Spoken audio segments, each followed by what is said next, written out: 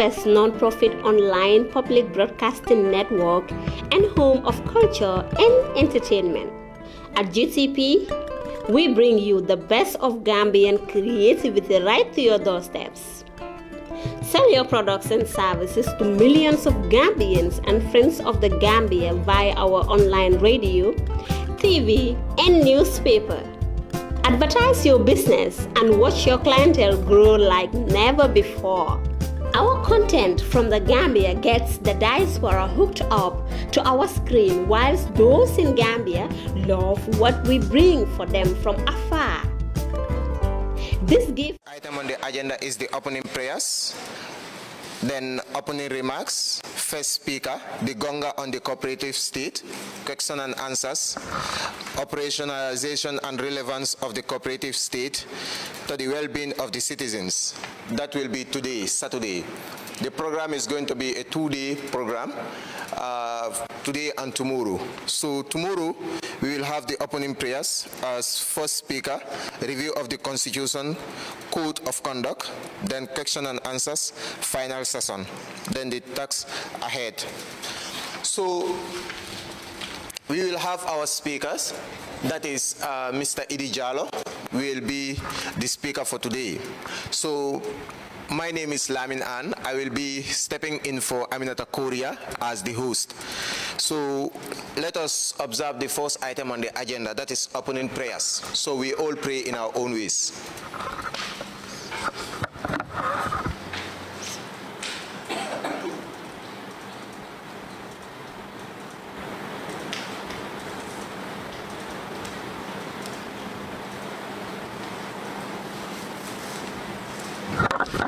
Thank you all.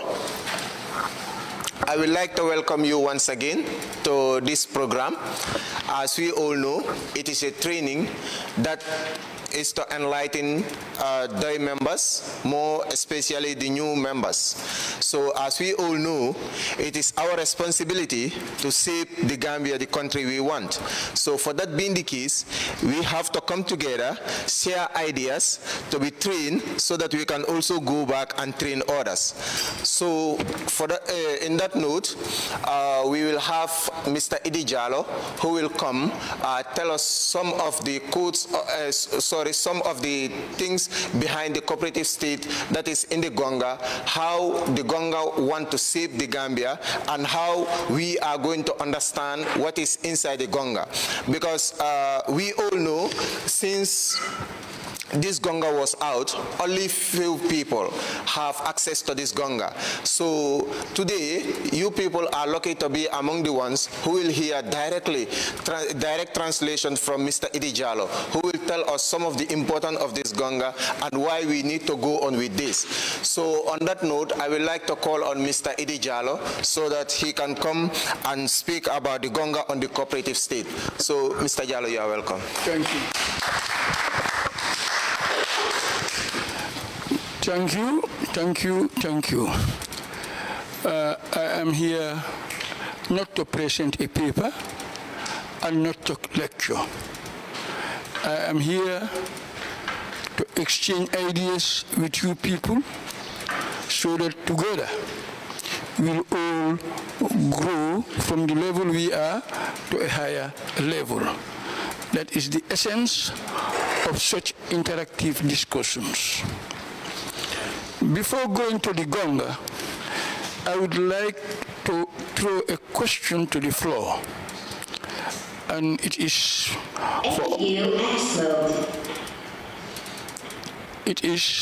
for each and every one of you to try to give an answer, if there is. If there isn't enough answers, we will still take what we have from the few of you who have responded and then look at it critically. The first question for today is, before continuing, should I continue to speak in English or should I use our local languages? Which one will suit you best? Which one is better for you? The English language.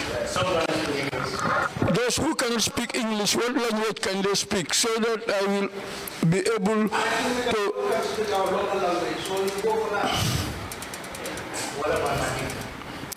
Wolof and Mandinka. So what do? We go for Wolof and Mandinka. I will ask questions in English briefly, then switch to Wolof and Mandinka for all of us to understand what we are talking about. Yes? For the benefit of those people watching the video, I know we want to reach out to all Gambians, and then we know that there are some people in the diaspora who are going to speak, or there are some people out there who are going to speak Wolof and Mandinka. So for the benefit of those people, I think you can speak in English if we want to translate in Mandinka. Point well noted. The first question that came to my mind when I was coming to this gathering here was, what is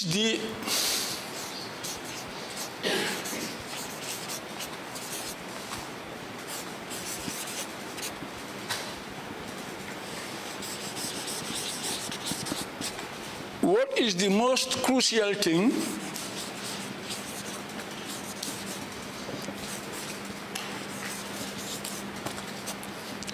we want to achieve as human beings?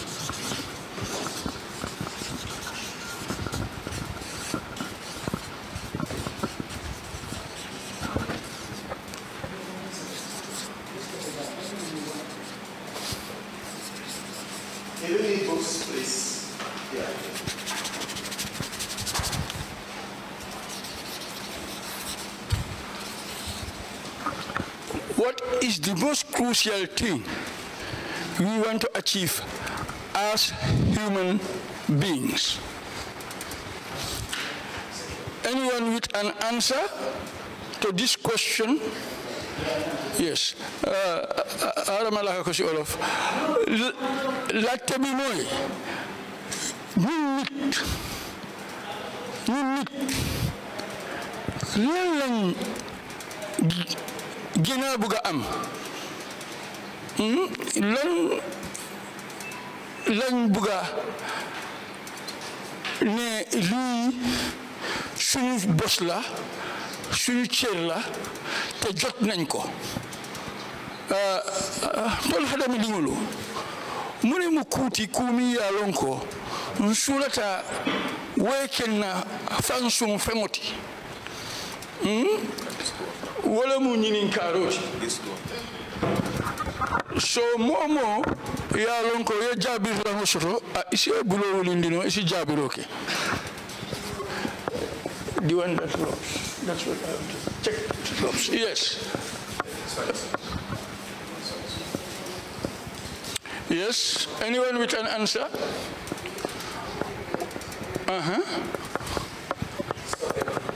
Sovereignty.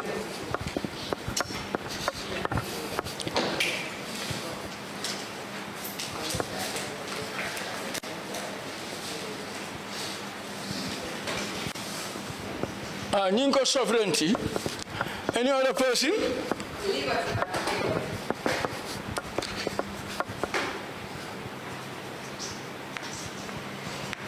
Liberty. Success.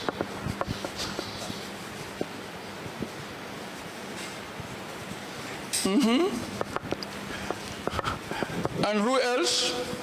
Sovereignty, liberty, success, and who else? Yes? Freedom.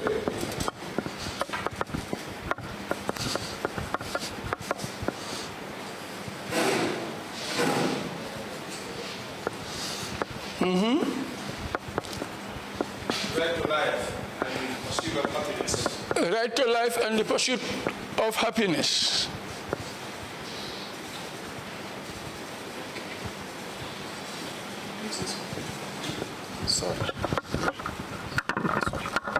Right to life and the pursuit of happiness.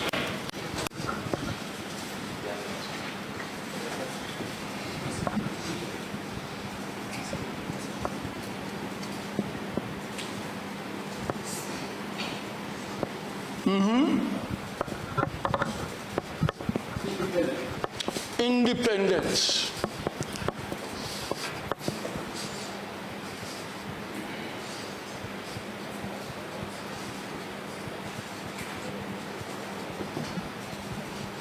Yes. Is that all? Okay? Thank you. Peace, unity, and progress. Peace, unity, and progress. Yes. Peace, unity, Progress. and progress. Yes. Respect for all mankind.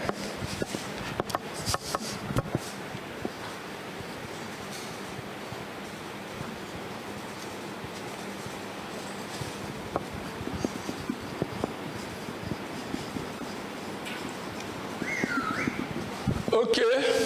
Yes. Dignity, liberty, and prosperity.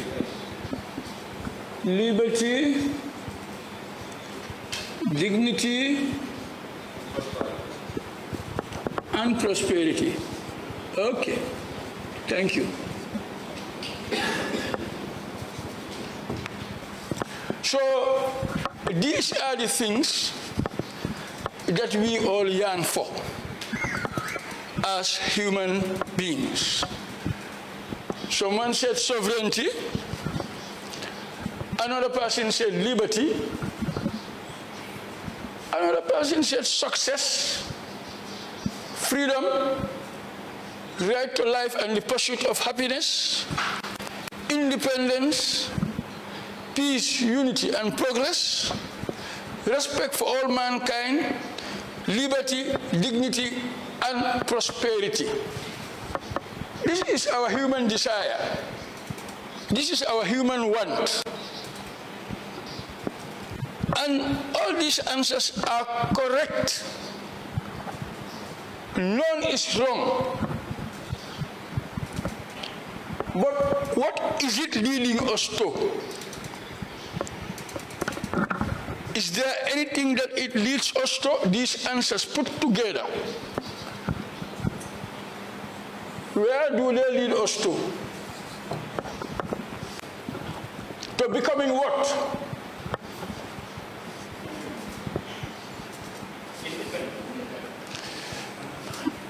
I think I will have to say it leads us to becoming humanly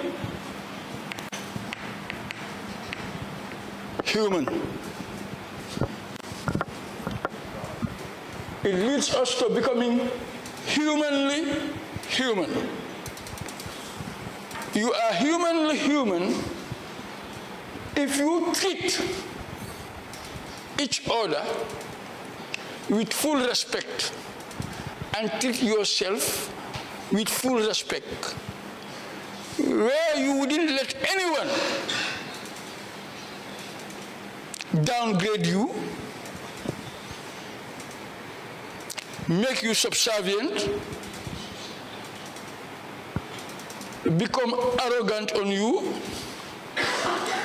takes you for a ride, disadvantages you, and at the same time, you also do not do that to any other person. When you fulfill that, then you have walked the journey of the human race. The moment the human being became conscious of the fact that he or she is above all other living animals, because of that faculty he or she has, which is the brain, it pushed him further to strive to live a life where he or she will realize his or her full worth. And as you journey that journey to get to that level, know that equally, each and every other person on planet Earth is also working to reach that threshold. So the first thing that we must ask ourselves is, why are we in politics? Why do we have to spend our time in political thought? What are the reasons? Is it a child's play? Or is it the route through which you will be able to define who the human being is? If it is the latter, then it means political science is not an ordinary science. It's the science in which your life, my life, everyone's life is being determined. For they are the custodians, or it is the field in which the social structure of the human being is kept, is deposited. And because it is that body that creates such thinking, it becomes important for each and every human being to participate in it. That is why it is said many a times that every human being is a political being, because we all struggle to better our collective livelihood every day. The approaches may be different. The route may be different. And before examining Gonga, this is why I wanted us to discuss this, and then we look at Gonga critically, and look at how Gonga and the cooperative state is going to help us to attain this goal, without which we will still be bothered with the old question of how to address the issue of the haves and the have-nots of society. What we must yearn for is an inclusive society, where each and every individual is seen to be given his or her inherent right of being an architect of society, working towards the building of the architecture of decent society.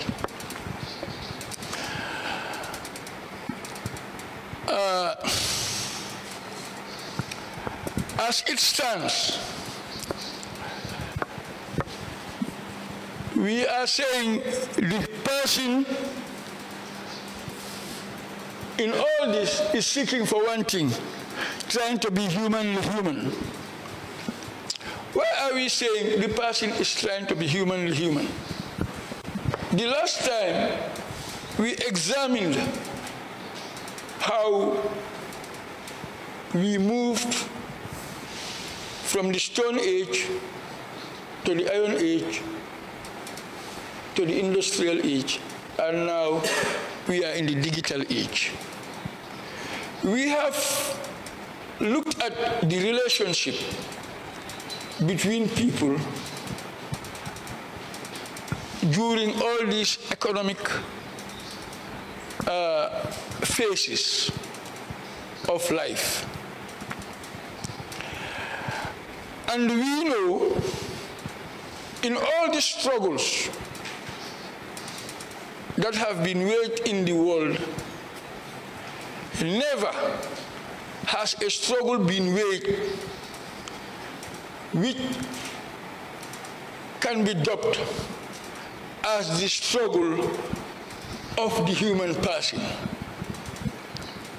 It is either the youth struggling to gain prominence at the expense of who I don't know, or the women struggling to get prominence at the expense of who I don't know, or the elders struggling. It is people segmenting society and struggling for prominence and take over society. It is not society itself looking at what is best and working to achieve that. This is why there is a lot of talk in and around the country of let the youth be given chance. Let the women be given chance.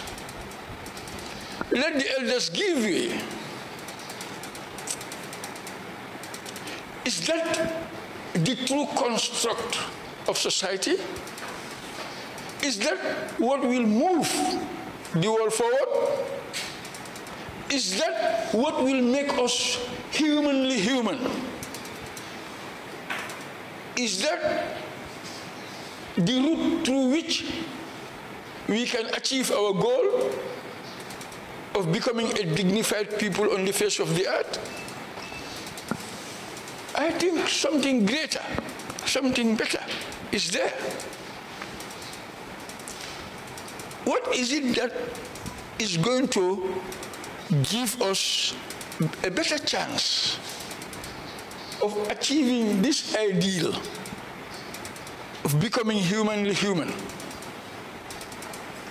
Is to look within us, study what society requires, craft it, develop it into an agenda, discuss among ourselves, convince one another, and then finally look at the person or persons that you think you can entrust such a role. This is what will help our generations and generations yet unborn to solve this jigsaw puzzle that the human race has faced from inception to date. Broadening the discussion, there is no country on the face of the earth that has achieved this goal of becoming humanly human. You may be advanced technologically, but in the country, you have destitutes, you have people who are deprived, you have riots, you have upheavals in many parts of the world.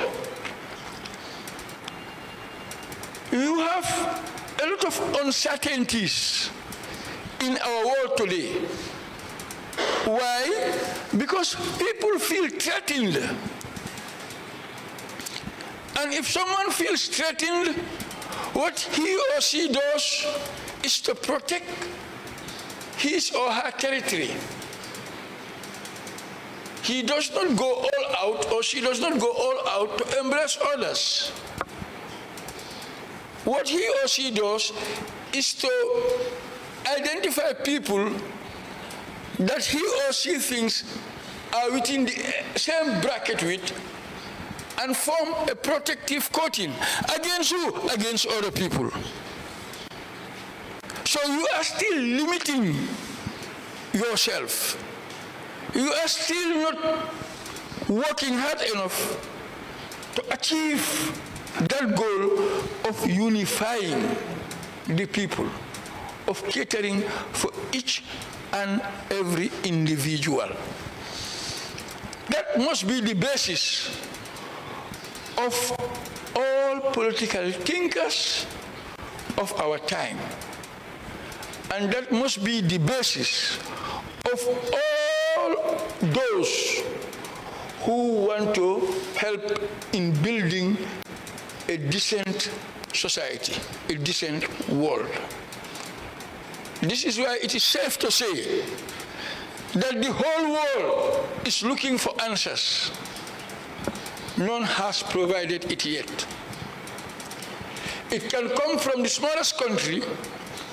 It can also come from the country with the largest or second largest or third largest economy or whatever you might want to use to rank countries. But the human being, the human mind, cannot be limited to such. For we have something greater to work for. We have something greater to struggle to achieve. So now, may we examine the cooperative state, the Gonga. The Gonga seeks to provide answers to some of the questions. What are these questions? How can we be included? How can we be part of society? How can we play our roles as responsible human beings that are here to help in making the world a better world? So they thought a cooperative state where people can work together for the benefit of each and everyone will help solve this problem. This is why some people do misunderstand and say the cooperative state may be, that I want us to underline, may be anti-private sector. We are saying no. No one is against any private sector. But where the private sector is weak and the demand for tax is high on them, what you will have is a lose-lose situation. They can neither grow to expand, nor would the people be given the facilities they need to live as dignified people. So the private sector, fine, they are players. They should be catered for, as they are part of society, and we want each and everyone to feel being treated equally as a human being. Therefore, it defeats the purpose to subject anyone to anything that will tend to dehumanize the person.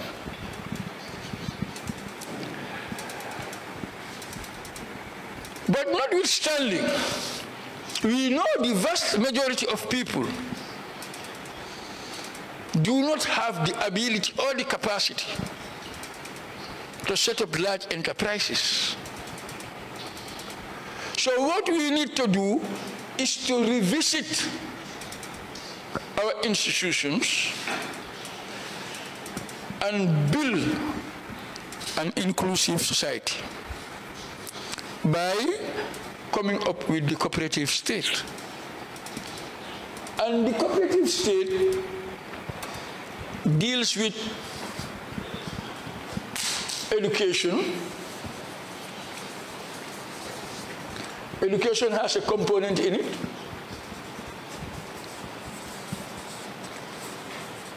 Agriculture has a component in it.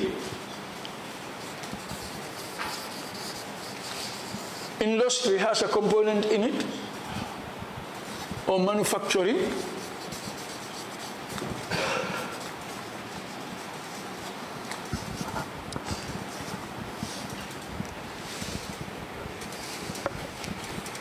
These are the components.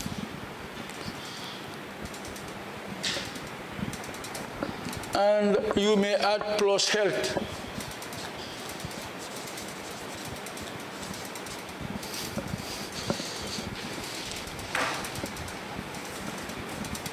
Education and health falls under the rank of social services. They absorb finances, and it is the duty of every government to provide their people with education, with health care, with good infrastructure. But at the same time, they will have to rely on the people to build the economy. And who are the people they are going to rely on? They are going to rely on each and every individual in society. This is why we said agriculture should be given priority. In every country there is a landmass. There is an area of land that is arable, that can be utilized for farming. Unfortunately, the majority of the land in the Gambia is arable. 95% of the land in the Gambia is arable. What we are saying is, if we are ready to kickstart the economy, first to start with is to organize all the family farms, encourage the people by giving them farming implements, fertilizers, seeds, help them grow the crops that we would need, and help in identifying markets and marketing their produce. Pay them back at market prices, not to pay them back at cutthroat prices. How are we going to do this? What is it that we are going to do to make this sustainable? We said we will start with a cooperative bank. What's going to be the function of this cooperative bank? The function of this cooperative bank is to have a direct link with the farming community, know what their demands are, cater for their demands, and not ask for any profit. All they will ask for is the cost of official transaction. No profit margin will be levied on them. So that will help in making the farmer to maximize his or her income. not only will it help the farmer to maximize his or her income, but it will also give our industry a ready-made source of raw material. Because now the farmers will be assured that they will not be cheated at the end of the day. What the world market price states is what they are going to earn here. And then a state enterprise like the GPMB of yesterday could be buying all the groundnuts in the country,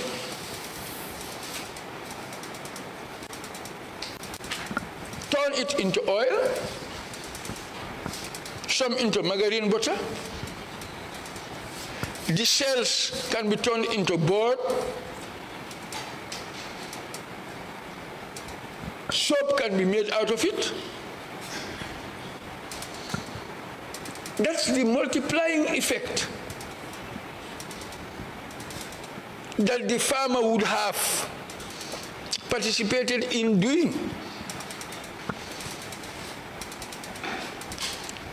And the industry, the GPMB, will just be doing, producing the finished products. In that way, you will be employing people at the level of the industry. There will be a lot of economic activity. Some will be working on the soap factory. Others will be on the oil producing site. And the rest will be on other things. You will also have Gambians marketing these products, these finished products, to the countryside and to the big towns and cities. Imagine the amount of work that that activity has generated, from helping the farmer with farming implements, creating a conducive environment, facilitating him to earn enough from his labor, thereby giving him the potential to buy products that you are going to produce yourself at your industrial level. I think if that does not stimulate the economy, and if such does not stimulate the people of any country to work for their own well-being, nothing else would. And you move from there, you go to the herders. We all know we have a lot of small ruminants in this country. During Tobaski, we see a lot of rams coming from all over the sub-region. But we know in the Nyaminas, you have strips of land, wetlands, where green grass grows all the time. Can't these farmers, these same farmers, be given the opportunity, be given rams, goats, small ruminants, allowed to rear them, and help create a market for them, where they will not be dependent only on Tobaski, but you will have a complete statistics of the number of animals in the country, where they are, and you will be able to determine meat consumption in the country, and then you will be able to know how many animals you should be buying from these farmers monthly to slaughter for domestic consumption. Once you do that, the farmer, the herder will not rely on Tobaski only. It will be a continuous activity. It will not be, let me just buy 10 sheep, keep them, next year I may have 20 and sell the 10. No. They will be working hard to multiply their animal stock because they have a ready market that is functional year-round. These are the type of things that you need. Still on agriculture, we have a river cutting right across the Gambia. We have mangroves in almost the whole country. I went to Lemban the last time with some people. I visited an aquaculture farm.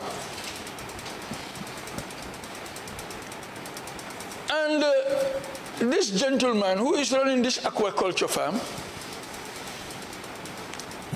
is breeding fish. He harvested some in our presence. And that can be replicated throughout the country. That's another means of employment. That's another means of raising funds. If it is well organized, we can have our fish meals. Prepare this fish. Have our fish factories.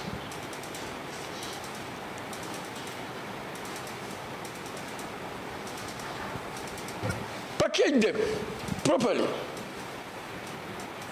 for domestic and international consumption.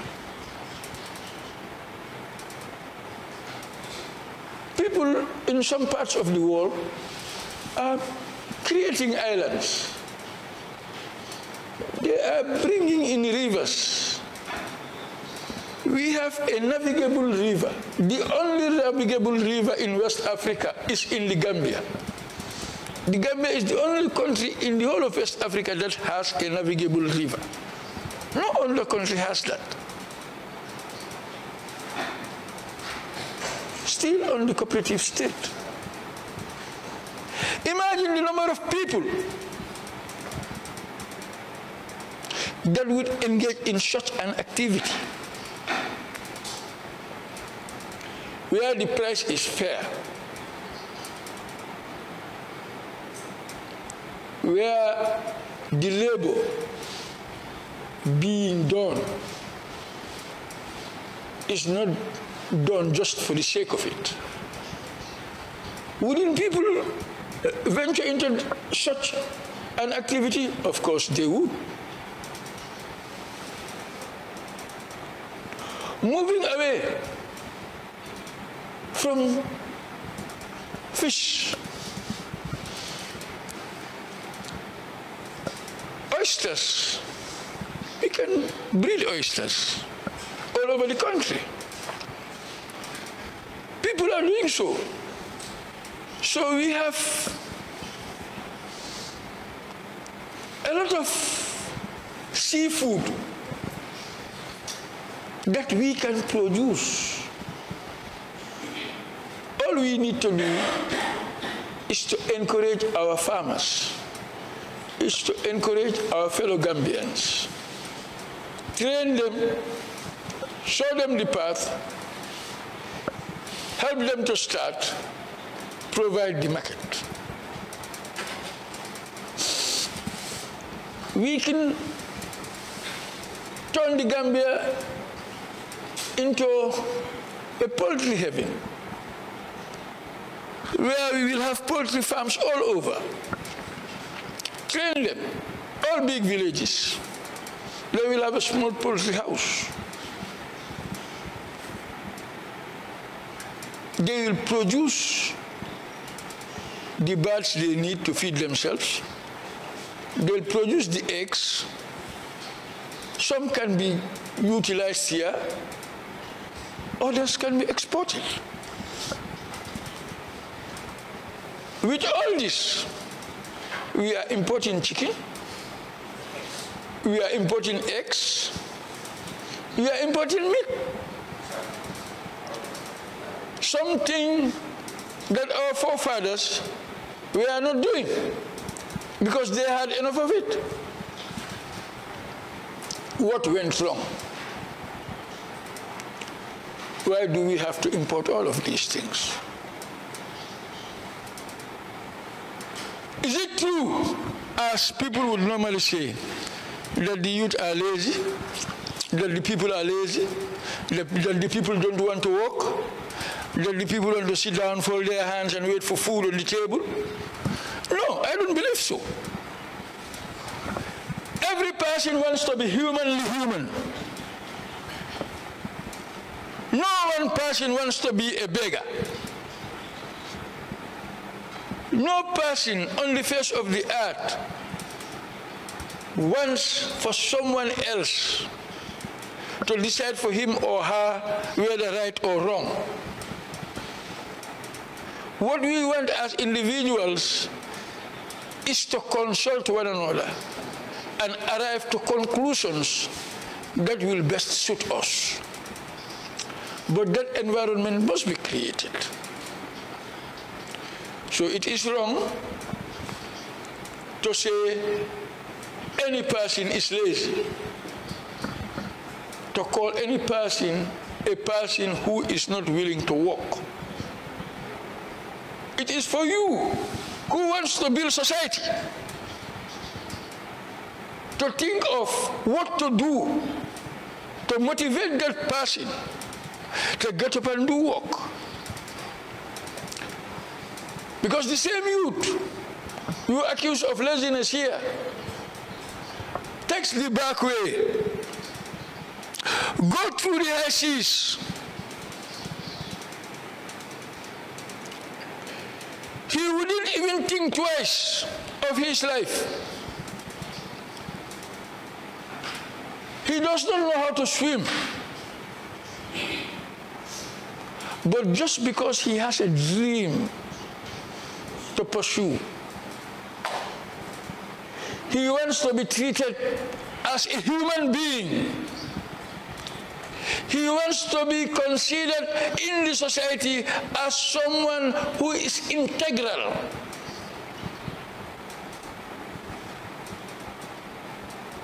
That alone is enough a motivating factor to make that boy or girl take that dangerous route and become either a prey to the fish in the ocean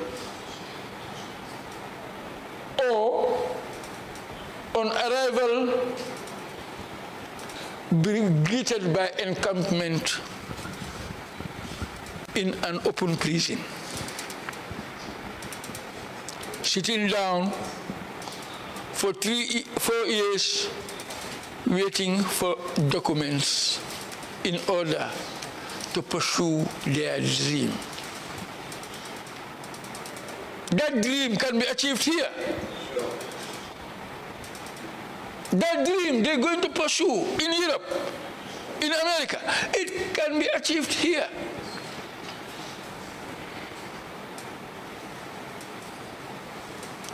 It is for us to employ the right strategy. But you must have the leadership with the right mindset to be able to employ that strategy to make it work. And the cooperative state can make that work.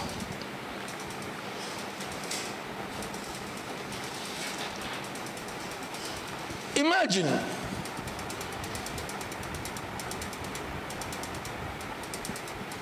we say, let us take education, for instance, and say we go right to GTTI, which is a technical institute.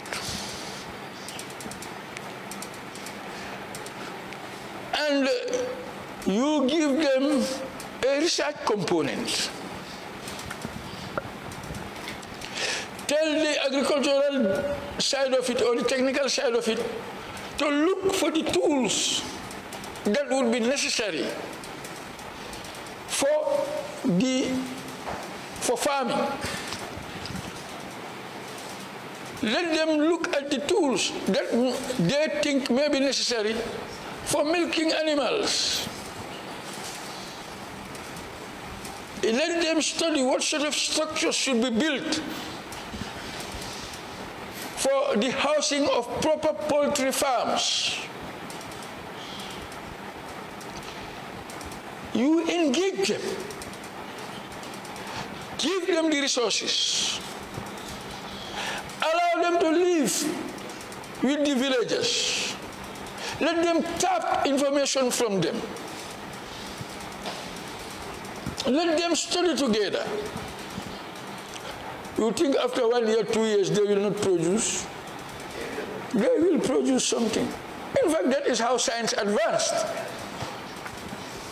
Isaac Newton and others, that is how they advance. They will go and think and do their writings, then they will go to the smith and tell the smith, design this for me, cut it this way, cut it that way, and then they will put the pieces together and then have the instrument that they want. That's what we need to do.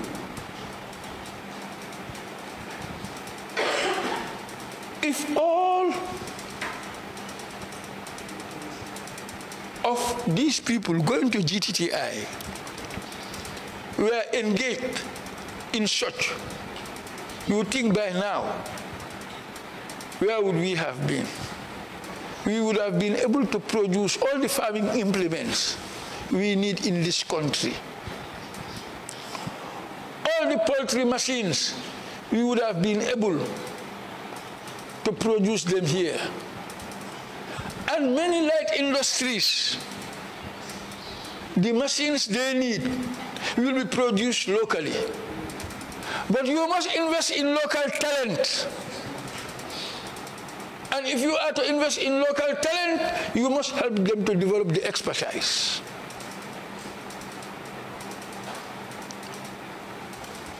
And help them to come together as shareholders in these small-scale enterprises.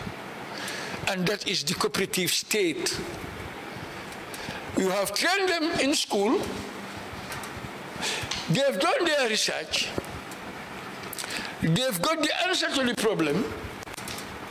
Now you have helped them, after knowing what they need as capital to invest. You have helped them to get that capital, to invest. The market is already there. That's our people, the farms, the industries. That's the market. And you link them with the farmers, so they will be reinforcing each other all the time. As they will be relying on farm produce for their sustenance, the farmers will also be relying on their technical know-how to expand and develop their family farms. This is the mutual relationship that's going to be nurtured in the cooperative state. Whereas you go to villages that have forest reserves, woodlands, what you do is you assist in helping them to maintain the forest in its natural state. As a child, I grew up in Bakau. I was born in Bakau and I grew up in Bakau. What I knew in Bakau then, my son does not know today. Because then, when I wake up in the morning, after going to school or going to Dara and then school, in the afternoon all I will do is to walk 40 meters, 50 meters away and they get into the woodland, the forest. There were all sorts of wild fruit in the forest then. You can be in this small area, you will not even think of food. You will not even think of water. Because it's all there. There are plants. When you cut them, water drips from the stem, and all you need to do is to open your mouth and the water gets in. You drink. You had other wild foods such as krujenjing, dita, new, hell. These are local names. But the grapes that Europe is using were once wild. They are domesticated. They domesticated them some time ago. And today they are producing them, they are exporting them. You could have done the same with krujenjing. You could have done the same with hell. You could have done the same with dita. You could have done the same with mampata. But no. We ended up cutting everything. Because we do not have any central planning unit that looks into the future. And because we do not have any central planning unit that looks into the future, we have lost most of the fruit we used to have, which of course has some value.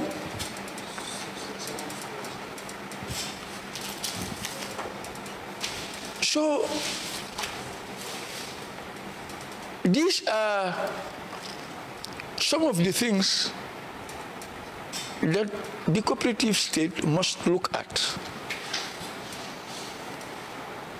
and see how to restore these things, give it back to the community. The community will take ownership of it, and whatever benefit comes from it, it goes back to the community. And in that way, a village treasury can be built. The wood that is produced from the forest will be sold by the community, and they will have an account where they will deposit all those monies. That money will become the wealth of that community, of that village. And some of the few small things that they want to do, such as building a nursery school, or creating a playground for little children, can be taken from there. Even the building of health centers or health posts can be taken from such monies. That is what the cooperative state is advocating.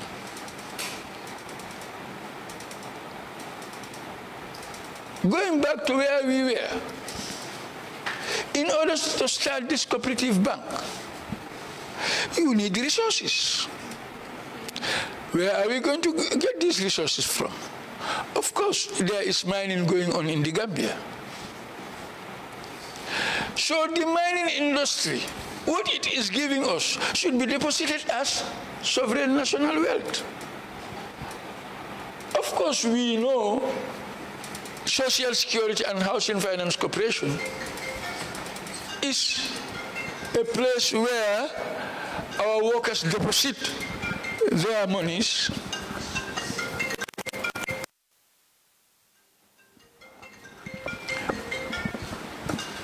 It's a place where our workers deposit their monies, and the monies that they deposit is for what?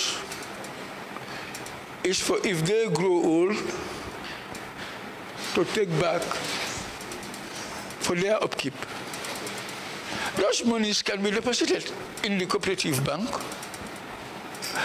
plus money coming from mining, plus money coming from other state parastatals, put together will give you enough fund to start this cooperative venture. As the cooperative venture is also business-oriented, it will be producing funds for its upkeep. So, in doing so, in observing that, by the time you finish doing what you are doing, you would have established a strong middle class in the country that are capable of buying the goods that are produced here.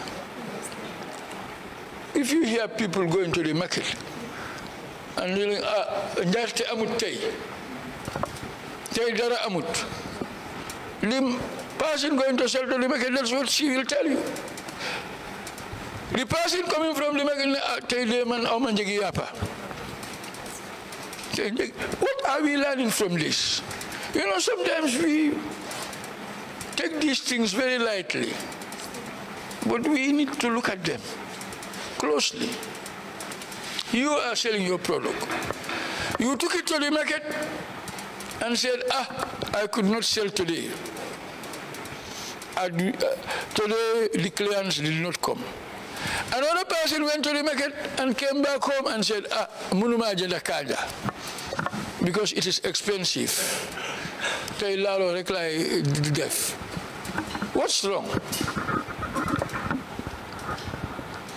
What is the missing piece of the jigsaw puzzle? The missing piece is the person who went to buy from the market woman is not empowered enough to be able to have the purchasing power to drive the economy, to buy from the market woman. And the market woman, because of her failure to sell her produce today at the market, tomorrow she may be unable to go and get goods to take to the market the following day. So then, scarcity of goods becomes the order of the day. That is why it is always important to make sure you create a vibrant community. A community that can cater for their needs.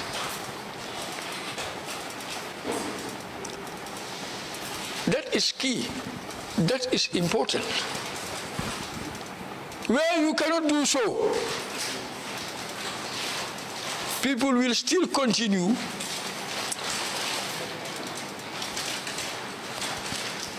to feel that they are either privileged or they are being left out.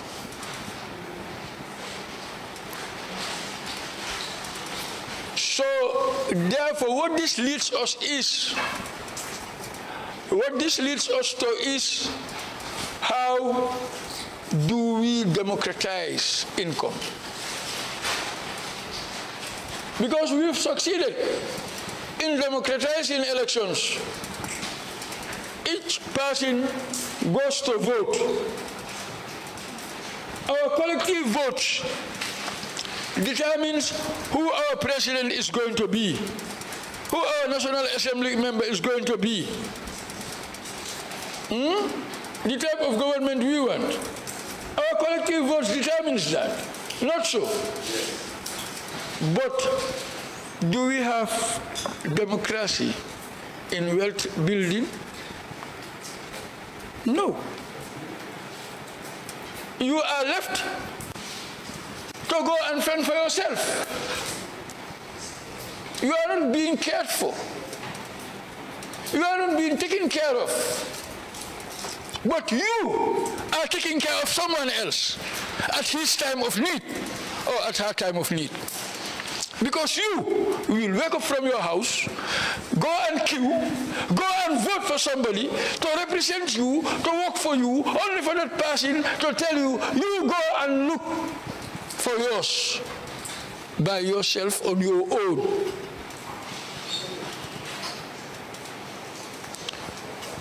Have you noticed that? Have you seen the trick? We as individuals, as Gambians, every 5 years, people will come to us, knock on our doors. Hey, you are important. Come and give me power. Once we do that, our importance ceases. Once we do that, our importance ceases. And his importance steps in. And the next thing what he will tell us is, you people are lazy. Go and look for work. Go and fend for yourself. He or she has forgotten that just a day ago, he came to us begging for work.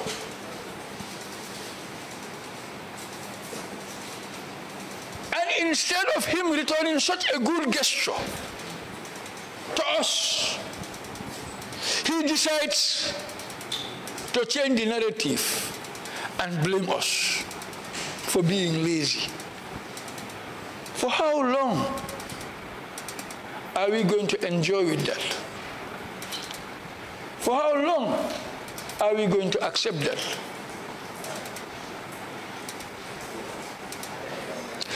That is for you people to ask or answer during the question and answer session.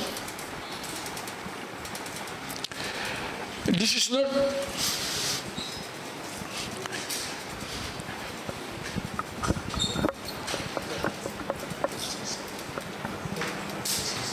so this is not the time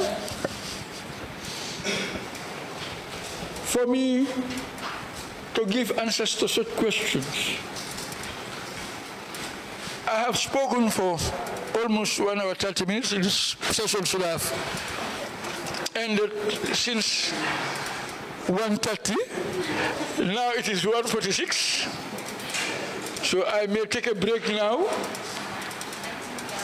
And then after lunch break, we'll come back here. And I would hope that you will ask all questions, anything that you are in doubt of regarding the cooperative state, you should ask. Because what questioning does, it opens up the discussion. And it helps us to look at it more closely and give better answers. I thank you all for listening.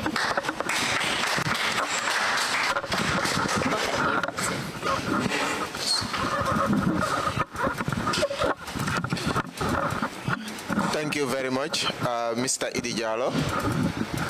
That was a brief explanation. So what we will do now, because it's almost 2, so we will have a break. Then when we come back, we have question and answers.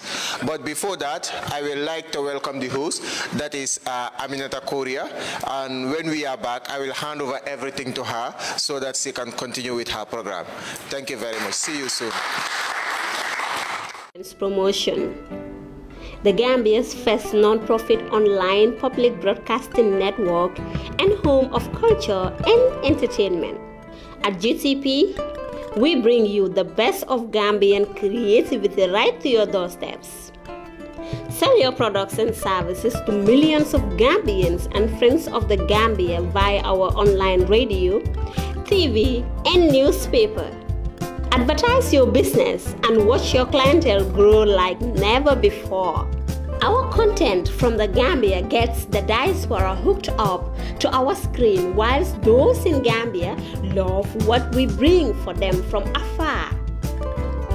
This gives us a unique edge and separates us from the rest. If you want to be heard or seen by the world, contact GTP. We tap, nurture, and promote Gambian talents and businesses.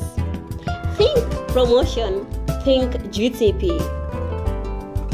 For all your event coverages, religious gatherings, naming ceremonies, weddings, documentaries, music videos, TV and radio commercial, and more. We also do design and print jobs of all types, logos, business cards, brochures, flyers, t-shirts, coffee mugs, banners, billboards, catalogs, and magazines. We also do lamination and projector rentals. We are the first Gambian non-profit online public broadcasting network with over 300,000 active followers across all social media.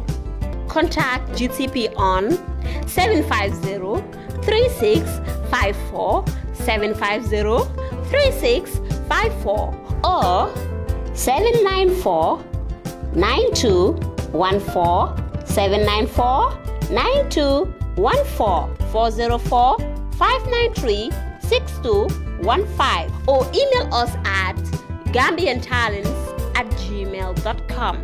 GTP, the people's power.